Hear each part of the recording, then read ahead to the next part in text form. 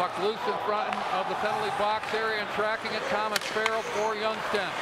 Puck back in the USA zone. Brett Murray coming in, got the shot, scores! And the USAHL's leading goal scorer, Brett Murray, gives Youngstown a 1-0 lead. That's the 38th of the year for Brett Murray. He's second in the league in league scoring, but he leads everybody in the snake department with 38 now. The Buffalo draft Brett Murray. Youngstown leads 1-0, time of the goal, 4:46. This is Murray with a shot, right wing. Took it off at the run. And he powered it by Spencer Knight.